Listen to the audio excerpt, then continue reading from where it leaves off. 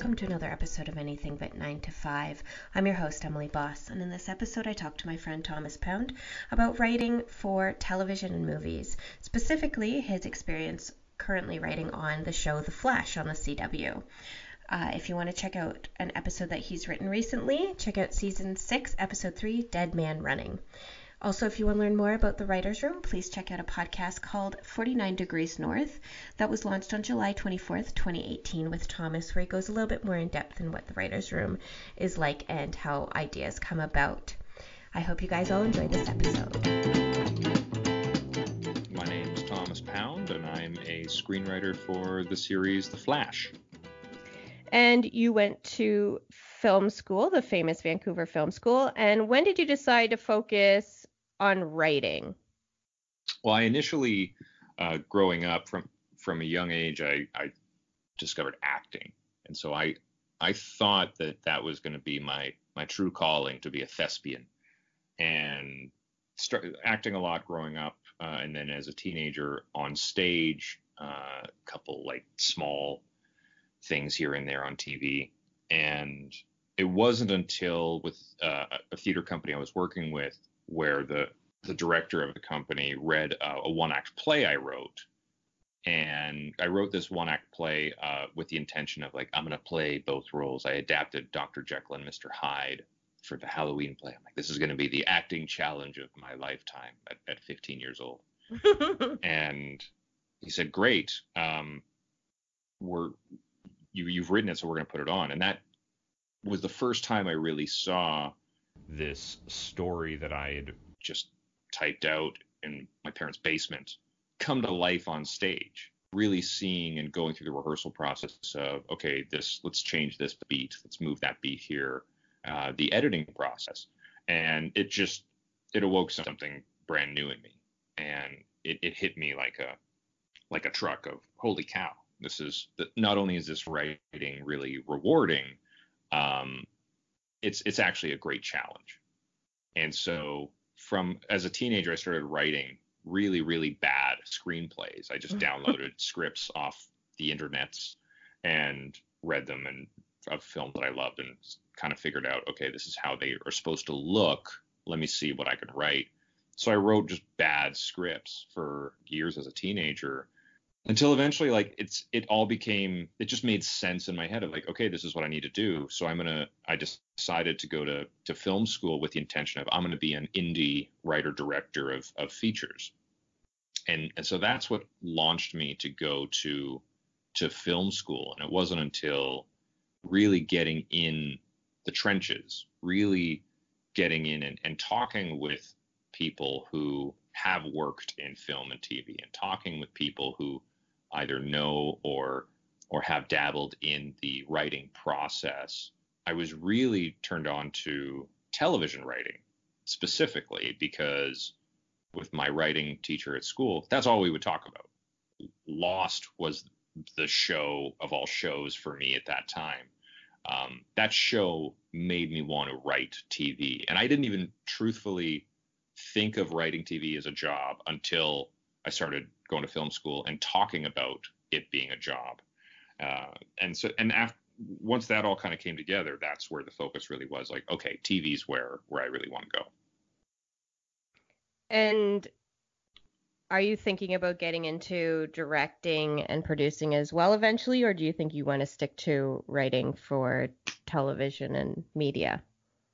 I'm pretty open. Like, I'm producing on The Flash now, and it's over these last few years and years to come, it's such a great opportunity to continue to learn the skill set and producing qualities of all these challenges that you have as a producer on these kinds of shows, where you're discussing how to shoot things on green screen, which sounds super straightforward and easy. We'll shoot the green screen and then put stuff thereafter, but it's so much more detailed than that.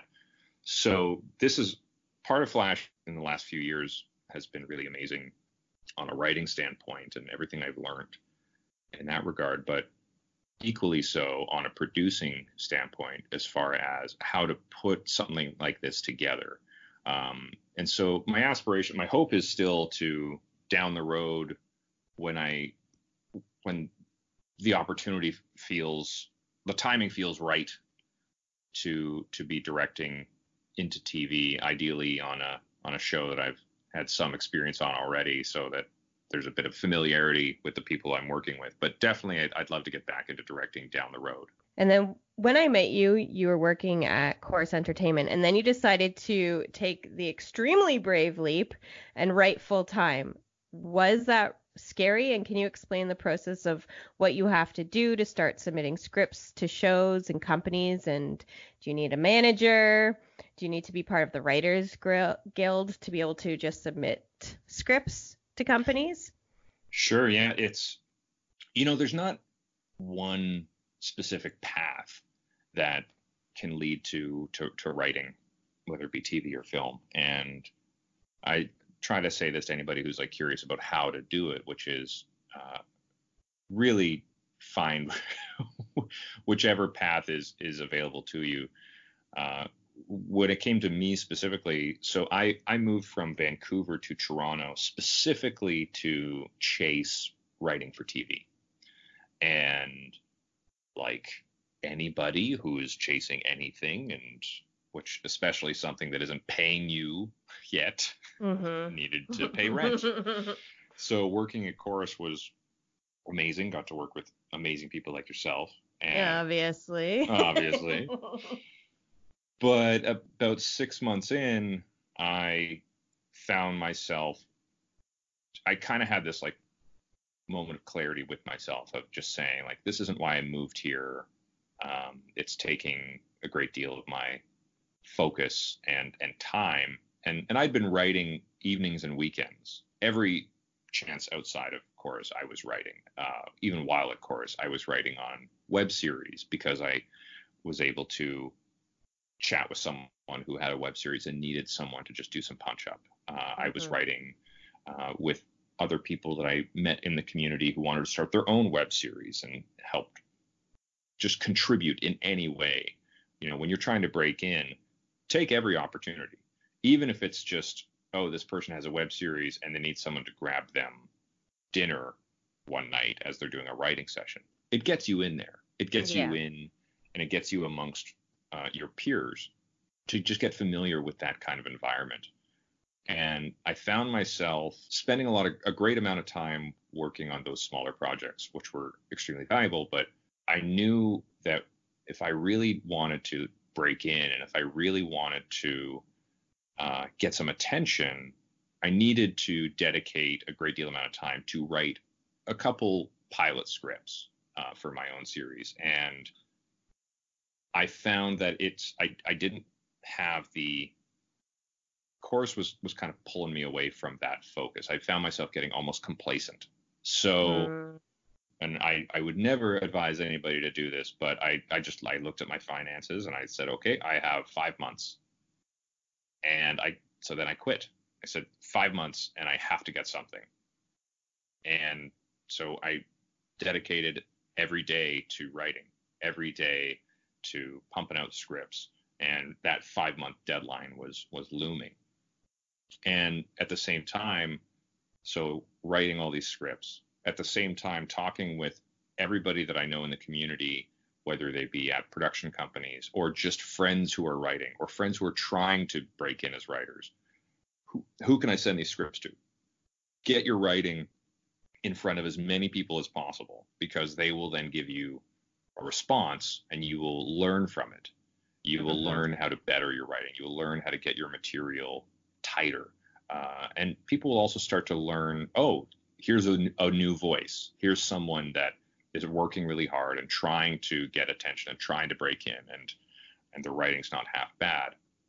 And it's that matter of dedication, of daily dedication, of reminding yourself, like, what are you after? Like, what do you want? And it was pretty close to the 5-month deadline. I got almost right to the tail end when it looked like I don't know if something's going to happen, when I got the opportunity then to work on my first Canadian show, Motive. And that came about through a friend of a friend read my script and gave it to an agent that he knew, and then she signed me.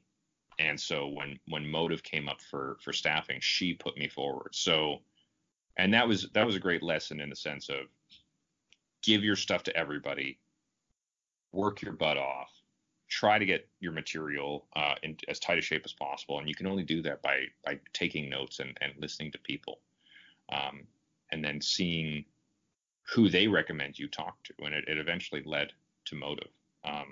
As far as the Writers Guild, that tends to be a step that you get after you start working for a little bit. They contact you and they say, "Hey, congratulations, you're a working writer. Come join the guild." Well, that's pretty good then. So you don't have to. So it's not like, I guess some actors you have to be acting first in order to join the Actors Guild and things like that, right? Same sort of thing. Yeah, I believe so. I'm pretty sure, and now I think about it, I don't think the Writers Guild is much different. Where you need X amount of credits. Mm-hmm. You need certain amount of experience before you can become a member of the guild. I was fortunate in the sense of when I was in those 5 months I was writing, one production company that I kept going to and showing them my work, and we got along really well. They asked me to do a little rewrite on a feature script they had. I did that, and that went well. And then they asked me to come back and rewrite this horror movie that they were going to be doing. And it was going to go to camera in about 4 weeks. Oh, I remember that. You like locked yourself in your apartment. Yeah. And work on it. Yeah, it was, I mean, and this is the thing is, so when I apologize, I kind of skipped over this part. When the 5 months was looming, the 5 months was around the corner, when I would have to do something to just stay afloat. This opportunity came in where this production company said, "Hey, we're about to do this horror movie. Can you look at the script and can you do a rewrite on it?" And I looked at the script, and it was a substantial rewrite. It was not a small amount of work. Mm-hmm. And I asked, "Well, when do you need it by?" And they said, "As soon as possible. We go to camera in 4 weeks." So I have now a very small amount of time to do a great deal amount of work. So all I did is I locked my door of my apartment. I had a bunch of coffee, and I basically wrote for 3 days straight, like not sleeping much. And I rewrote the entire script in 3 days. I left their office Friday, and by Monday afternoon they had a script. Wow. And that was just one of those things of, here's an opportunity. I had no idea it would be actually made. I had no idea if my name would even be on the project. This was very much a opportunity of, they believed in me. I also wanted to take this opportunity to show them I can do this. And it resulted in not only the film being made, but me getting my first executive producer credit, which opened up opportunities for Motive, which opened up the guild contacting me to join them. And even further down the line, that credit was how I got my U.S. work visa to come down to the United States initially. So that was a great lesson of, like, take every opportunity. You have no idea where it could lead.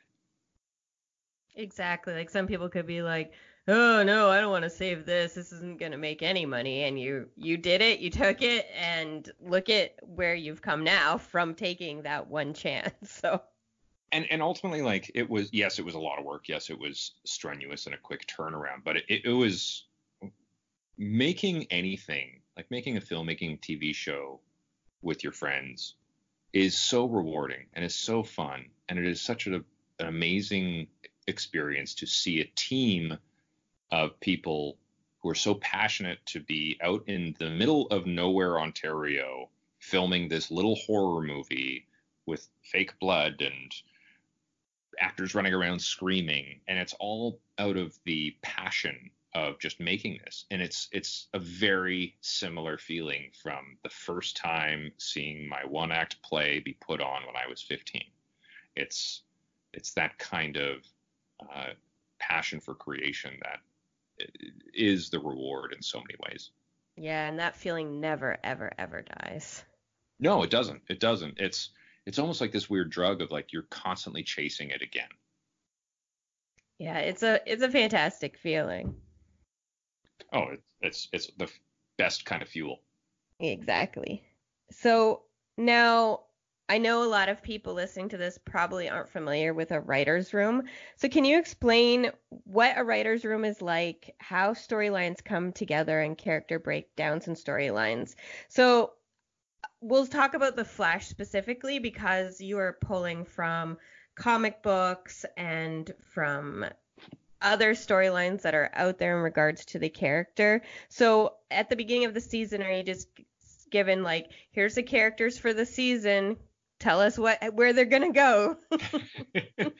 It's sort of. So I'll kind of take you through the broad strokes of the early part of the year. So our showrunner, Eric Wallace, at the beginning of the year, he's like, I want to do this villain for the first chunk. He came in very earlier and said, we're going to do two villains. And he's talked about this in the press since. He's like, we're going to do two villains. We're going to do a villain in the first half, and then we're going to do a villain in the back half. I can't speak to the villain in the back half yet because it's not aired yet, but he said like we're going to do blood work in the first half, which that character's already been introduced in the show at this point. And so we pulled from the comics in the sense of, okay, this is kind of how the powers work. This is what the villain looks like. But we wanted to do something very different and unique. We try to, with every villain, do something unexpected. But more importantly, we talk about, okay, how does the villain reflect Barry? We talk at length about what the villains represent in contrast to our hero, the people that our audience and we're tuning into every single week to watch. We want to watch Barry and Iris and Cisco and Caitlin and Ralph and want to watch all of them be challenged. We want to watch all of them face weekly conflict. And so we will spend weeks talking about what kind of conflicts and what kind of stories could come out from a certain type of character. What do we want to see our characters go through this year? What challenges do we want them to face? What ultimately is the story we want to tell? So last year on the show, on season 5, the very early conversations were about, okay, we know that Barry and Iris's daughter from the future is coming here, Nora. What are the kind of challenges that we can face with that? What are the kind of stories that we can explore, and what conflicts? What would it be like to have your child from the future to come and be beside you? So we talk at length about very broad strokes. We're talking not episode specific things, more, okay, in this batch of 3 episodes, maybe goes through this kind of emotional journey. In the back half, maybe he'll go through that kind of emotional journey. And slowly over time, we start seeing the overall journey for our characters, the overall arc.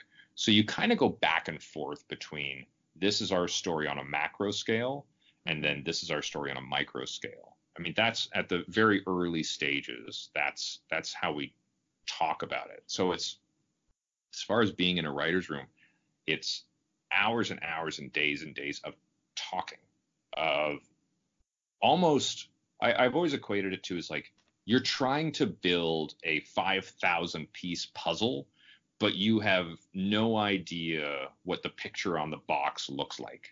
And so each of you are picking up a piece and going like, what is this? Where could this fit? How does this fold into the big picture? And that's why, you have a writing staff of extremely talented storytellers, because we talk in the same language as far as what it could be. I would find like I would just want to sit there and be a fly on the wall for all of that conversation. The whole time. Like it must be overwhelming, but also really awesome just to hear everyone's perspective of where everything can go. It's my favorite place to be. It truly is. I remember the very first time I sat in on the writer's room of Motive, my very first day of work, being at that table, and then we start talking a story, and just this overwhelming feeling of, oh, I found my people. Like it was this, and that was it. It was just like, this is what I didn't even know this is what I've been needing. And I have the same feeling every single day at work. That being said, like, yes, it's so fun to debate character reactions, storylines, and what would Cisco do here, and what does Barry think of this. But then it's like, if to be a fly on the wall, yeah, I'm sure it would be as it'd be fascinating, but at the same time, I can't imagine anybody not walking away just being like, how is this work? Because we can go from, okay, so Flash is going to run up this building, and then we pause and we're like, so what are we having for lunch today? Yeah, should we? What kind of Pop-Tarts do you like? Oh, you having peanut M&Ms? Oh, okay, well, I like the peanut butter M&Ms.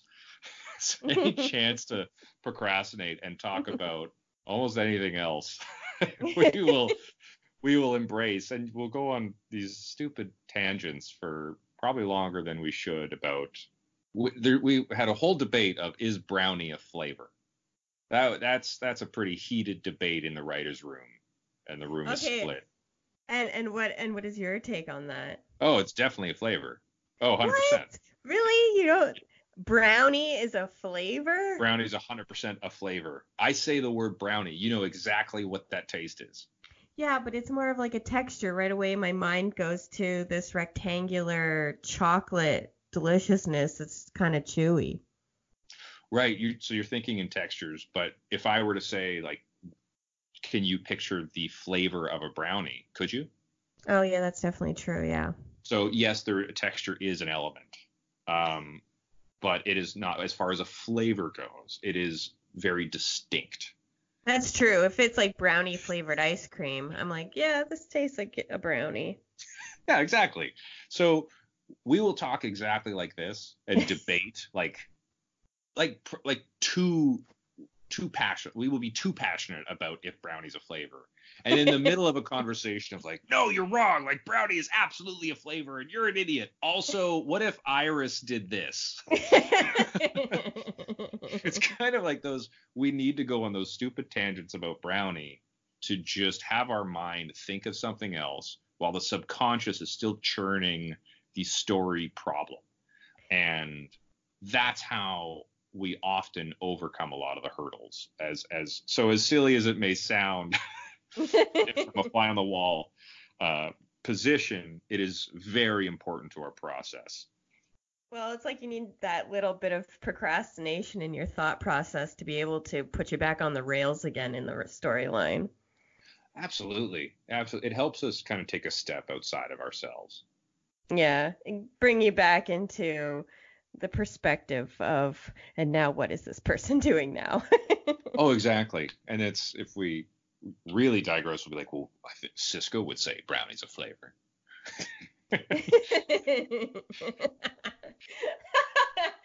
Of course. Yeah. Obviously. All right, well, now I guess we're talking about work. Okay. Okay, so how does the writer's room differ for those shows as to The Flash? Or are they relatively the same? Because Motive, Ricky Blue, and Private Eyes, they're original TV series, while The Flash is based on a library of stories. So was it a little bit easier to build a story for Motive and Private Eyes, or is it easier because you already have these like built up characters for fans of the Flash? And is it what are you given at the beginning of a season to work on and expanding the storyline? Well, it's so interesting because Rookie Blue, the story building process on that show was very similar to our process on The Flash. Yes, we have a lot of material with The Flash, but to draw on, but we're also in our 6th season. The characters have gone through so much, so we have to really kick the tires and think in new creative ways of like, what's a new thing the characters can go through. So the farther we go down the road, yes, it can become more challenging, but I always love that part because it forces you to think differently. We're starting to do episodes this year on Flash that you wouldn't see in season 2 of the show. You wouldn't see in season 3 of the show. So with Rookie Blue and Flash, we always start the same way on a per episode basis, which is we just start talking about emotionally, what does Barry go through this week? Emotionally, what does Iris or Joe go through this week? We're not talking about villains from the comic books. We're not talking about action sequences. We're talking about a story of, so take episode 3 of this season, which I wrote, 603 Dead Man Running.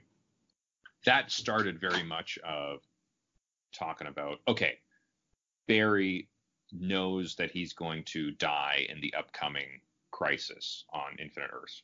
So he's in a place as of the end of episode 2 where he's saying, I need to prepare the team for life without me. So emotionally, we start talking about how does Barry feel about these characters and how does he feel about his friends who he's going to leave behind? Who needs the most help? Well, at that moment in time, Killer Frost needs the most help because she's wrestling with her emotions of being in control of her own life for the first time. And to take Barry on the arc of the frustrations of what it must be like to try to show someone who is very angry to be calm and to control that anger, the trials and tribulations of trying to prepare someone and feeling that ticking clock on you. So we talk about all of those emotions even before we go, oh, and they're chasing a zombie. So it's those elements we can put in later because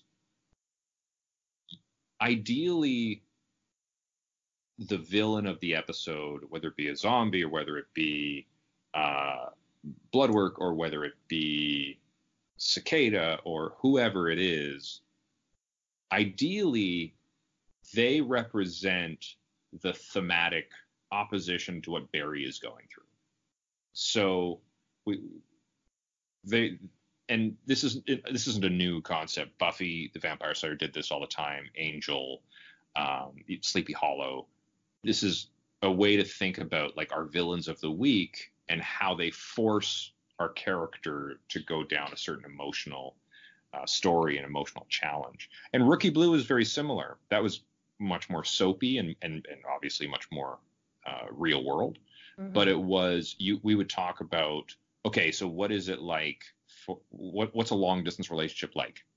And how is that really hard for our character? And what are some of the challenges that you could face with a long distance relationship if you're also a cop and you're on patrol?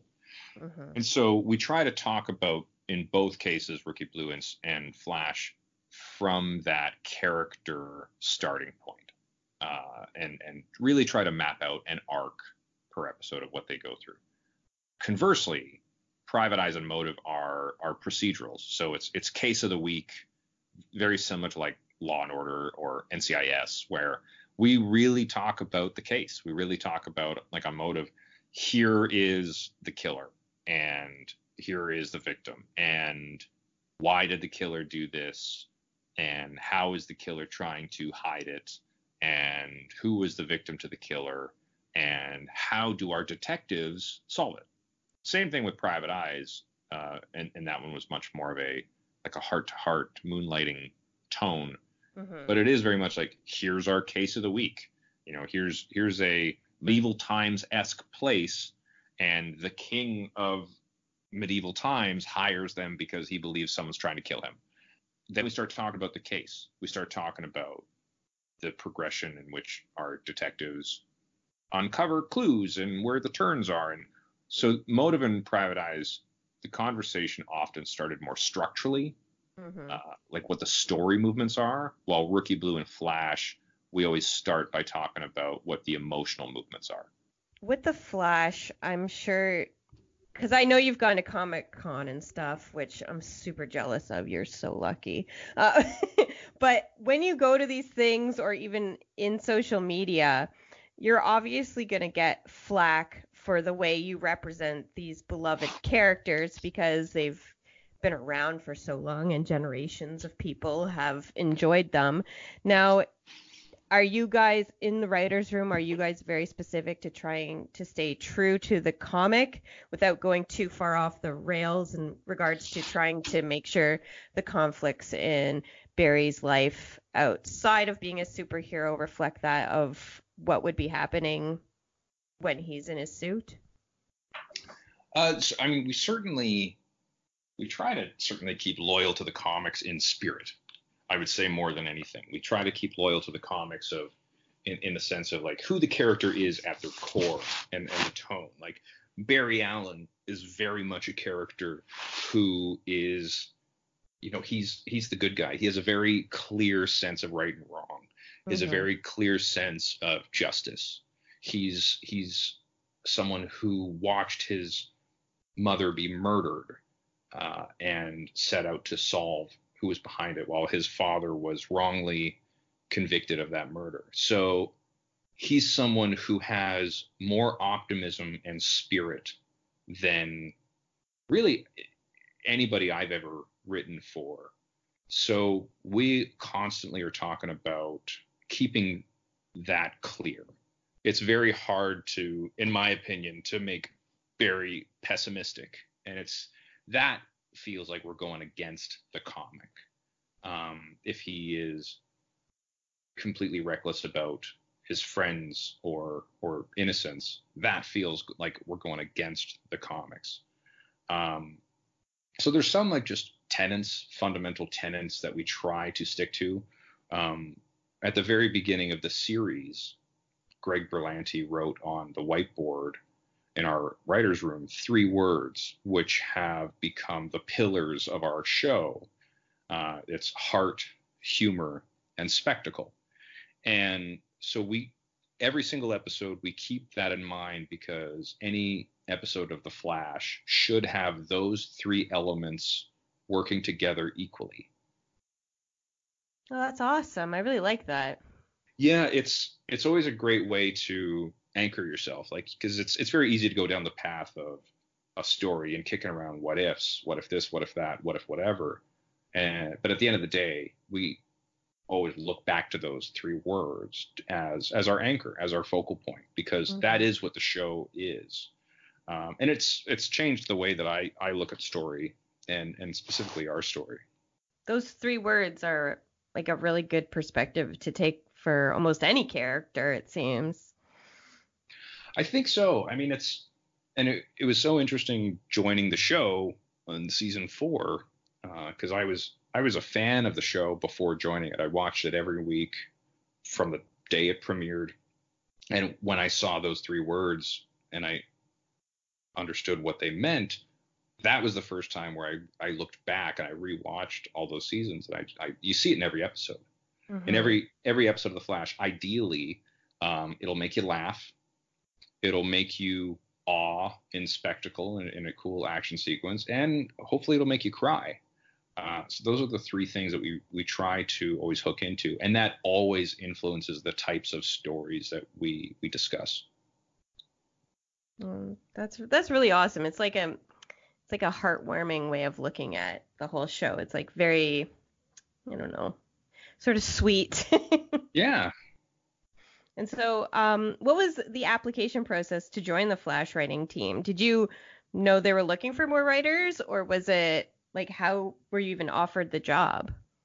Like getting this one was very similar to how Motive came about and how Torment came about, which there was a colleague who I've worked with before. He put me forward for an opportunity, which eventually led to me meeting an executive at the CW, and we hit it off, and we were just chatting, and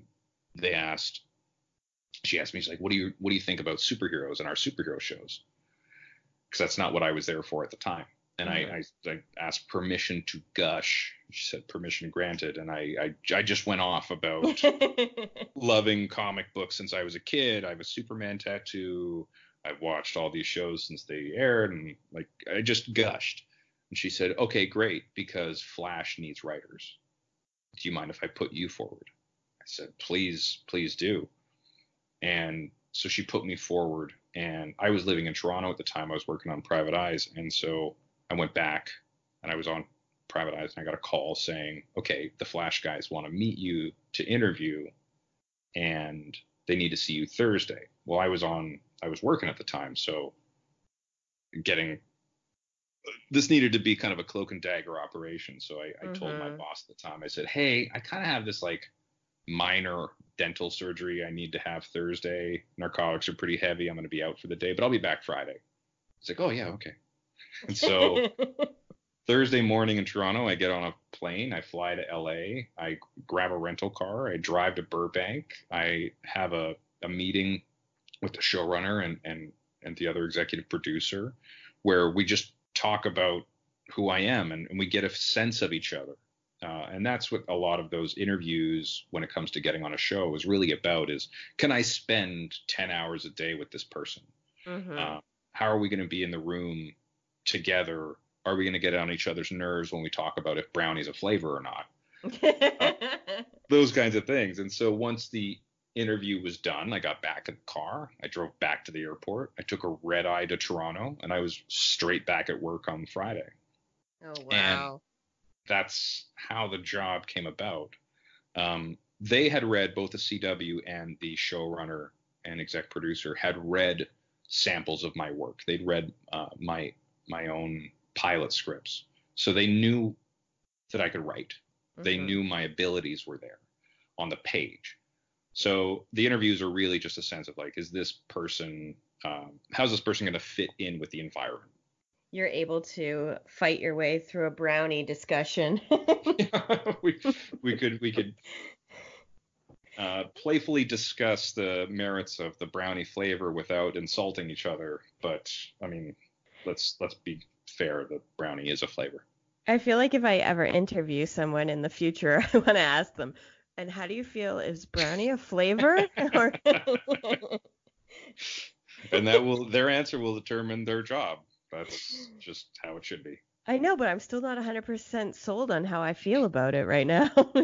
It's really, I'm really having an issue with this, Thomas. Yeah, no, so you can understand why the writer's room got so divided and so vocal about this exact conversation.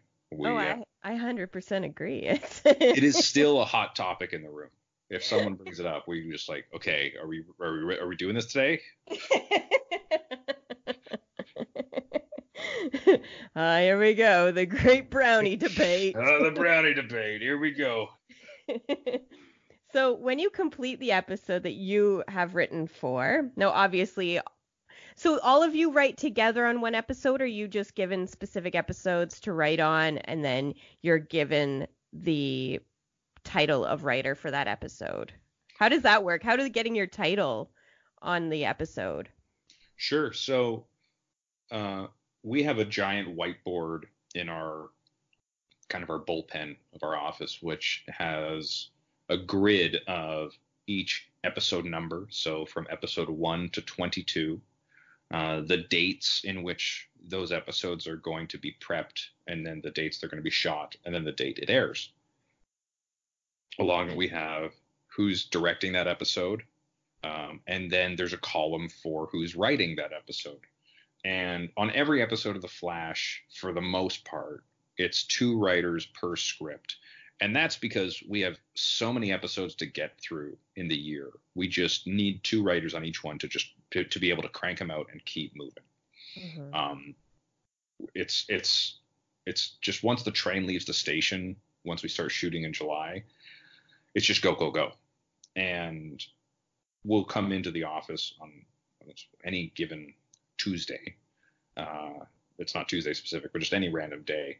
And we'll see the big whiteboard, and writers' names will be filled out in the writers column next to particular episodes. And that's our showrunner assigning the teams and assigning which episodes. Our showrunner's been really wonderful about. He's extremely open to, if you feel a particular connection and passion for any character or story that we are planning to do, let him know, and he will do everything in his power to make that happen. And he's done that with myself a couple times this year, and I'm eternally grateful for. So it's assigned to his discretion. As far as our individual titles, we have those built in, and that's based on experience. This year I'm a co-producer on the show, and that's been earned from the previous 2 years of work. And does that add a lot more work to your title, or is it just something sort of that they give to writers as they move up in, I guess, in experience in the writer's room? It's a little bit of both. I mean, the hierarchy is there, and it helps for when it comes time to make a decision. Because like, we can all debate for hours on end, but at the end of the day, we got to keep moving. Yeah. And if the room is really divided, the person in the room on that episode who has the highest rank makes the decision. And we respect that, and we move forward. At the end of the day, it's our showrunner who has the final decision on everything. So it's a matter of, our job in the room is to have a story prepared that is as tight as possible to what we think the showrunner would want to do, because his time is so precious. He's everywhere. He's doing 20 things at once, that when he comes in the room to hear a story, our job is to make sure that it is as close to what he's looking for as possible. And the same objective applies to when we write the scripts and when we produce the episodes, etc. It comes from experience, and it comes from time on the show. So it's like basically any sort of hierarchy at an office or whatever. It's experience equals more credits. Exactly. It's very similar to that. And would you say that the writing process for TV and film, since you've done both, is similar, or would you say that there's a bit of a difference? There's certainly a difference, and it's a lot of it is just because of like the community aspect. On TV, you have the writer's room. You have colleagues who you can kick around story ideas with, story challenges with. As you're trying to build the puzzle, you can figure it out together. You have the infrastructure of drawing from established characters and a whole history of characters. In TV, every day is the most important day of your character's life. In film, this one day is the most important day of your character's life. So when you're breaking a screenplay for a film, it's often very isolating. You're often doing it on your own, unless you're in a writing team. So anytime I've done a feature screenplay, it's me in my office alone, and figuring out the story beats, and figuring out the characters, and figuring out the turns, and the debate I would normally have with my colleagues in the writer's room of the Flash, I'm having with myself. And it's not, which is like, it's just a madman yelling at himself, if brownie's a flavor or not, and figuring out the story. And so that can be very different. But as far as like what the work actually is, figuring out the story beats, figuring out the emotional arc, figuring out all those, the technical side of it is very, very similar. And so do you personally prefer the community to television writing than to film? I love TV writing. I love going into the writer's room.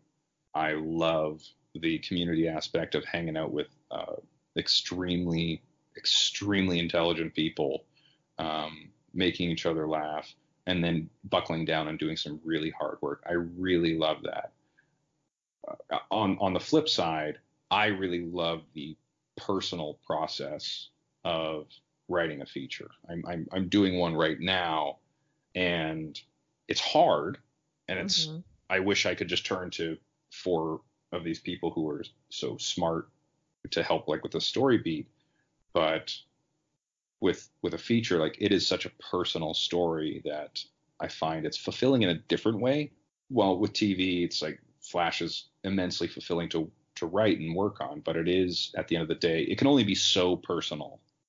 Yeah, plus the turnaround time for writing for television is so much shorter than film. Oh, it's crazy. I mean, I wrote a script last week.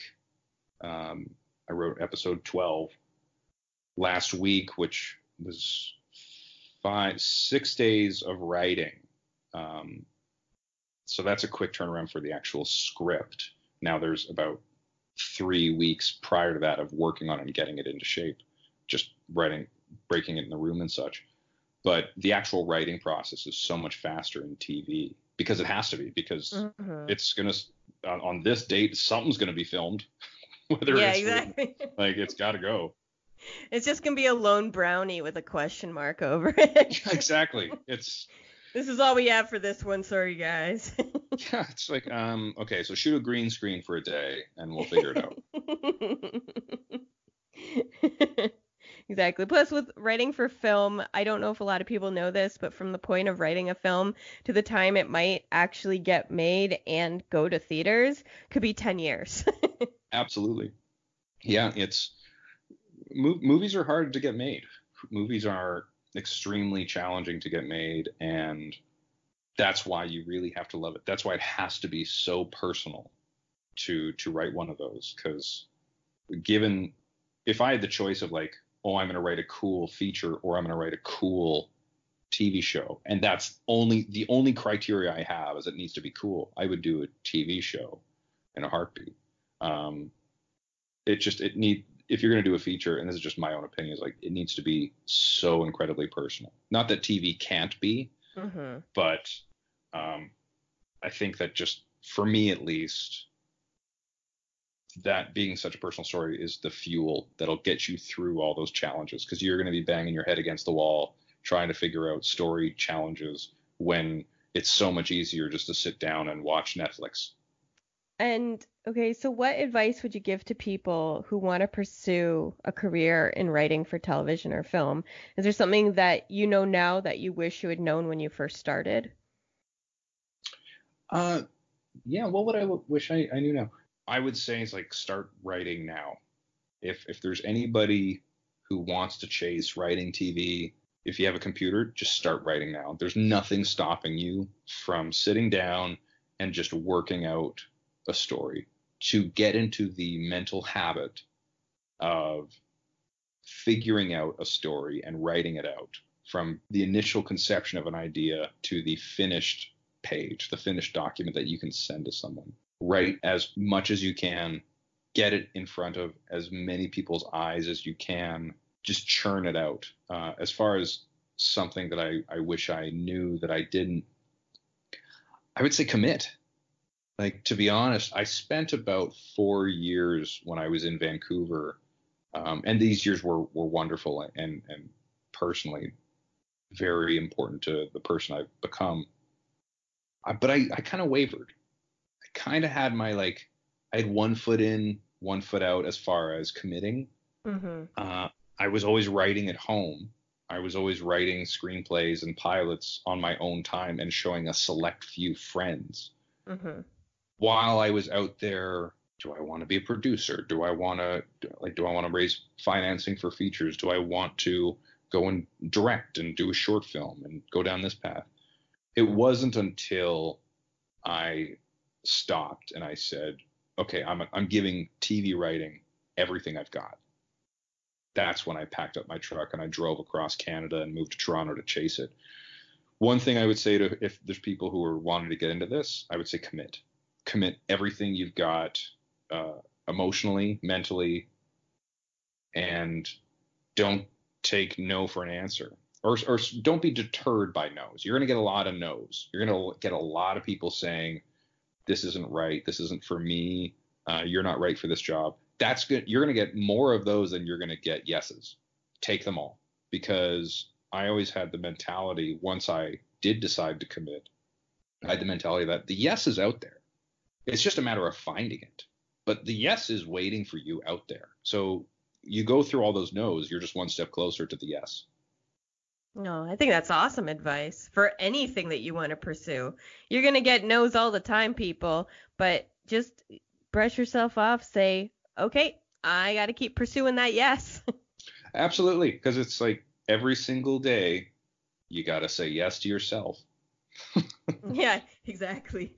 And you got to really consider about that whole brownie situation. Yeah, say yes to brownie as a flavor, because that's what it is. I'm going to a Halloween party later today, and I'm going to ask them. This is a debate I'm interested in. It's going to cause some problems. I'll tell you that right now. We're going to get a split room, but that's fine. That's fine. Yeah, it's all good. Okay, and what is something that's helped you personally succeed in your career? Honestly, it's been the support. I have been so fortunate in being surrounded by people who support and encourage me. Starting with from just such a young age, my mom saying and convincing me I would do whatever I wanted to do, that I could attain whatever I wanted to go after. And along with so many amazing friends that even though they didn't quite understand the pursuit of, okay, so you're moving to Toronto and writing and just hoping someone will give you a job. Okay. Even though it's such a strange thing to tell a friend that's what you're doing in pursuit of a career. Mm-hmm. But every step of the way, I've been really fortunate to be surrounded by such amazing support and encouragement. That makes the biggest difference in the world. I know not everybody, people may not have the same kind of support that I've been fortunate to have. And that's where I go back to, is you got to support yourself emotionally and mentally.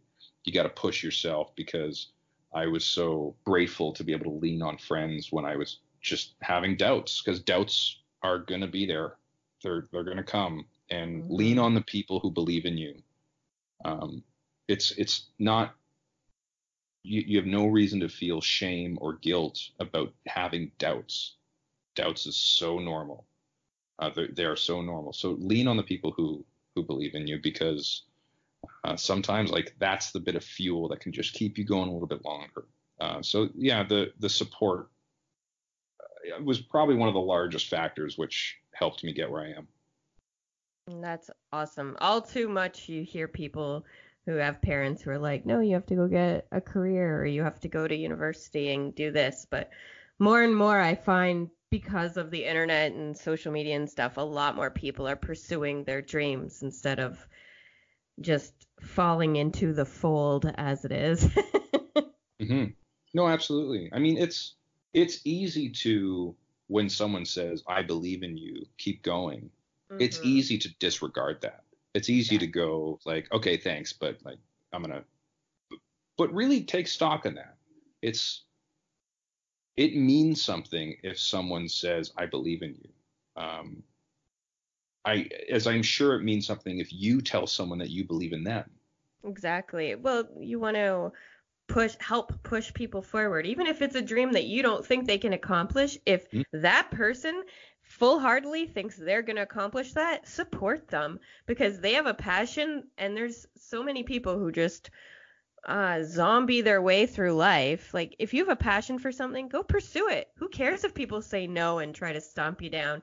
Go for it, man. I support you. I personally support you. You can start messaging me and I will say go for it. Unless you're going to go murder people, I'm not going to support that. But if you're doing something, that's above board, I'm all for it, man. Oh, absolutely. There's no reason you can't do anything if you believe that you can do it. The first thing people are going to say is no. It's just that's how it'll start, but that doesn't mean that that's the answer. Exactly. Well, Thomas, thank you so much for being a guest on the podcast and sharing in your experiences and giving us a little tiny tidbit on what the writer's room for The Flash is like. It's been wonderful, and I hope all the listeners enjoy it. Oh, thank you so much. Thank you for having me. This is really lovely. Thank you again to Thomas Pound for being a guest on the show. If you wish to learn more about Thomas, please go to our website, www.anythingbut925.com. That's 925 as numbers. And click on the affiliate links page. There you will find information regarding our guests that have been on our show, along with their websites and social media. You can also find us on Instagram, Facebook, Twitter, and YouTube via @anythingbut925. Please remember to subscribe, rate, and review the show so we know that you're listening and to keep creating more episodes. If you're interested in being a guest on the podcast, or you would like to recommend someone to be a guest, please email us anythingbut925@gmail.com. Thank you for listening. I hope you're all doing something you love.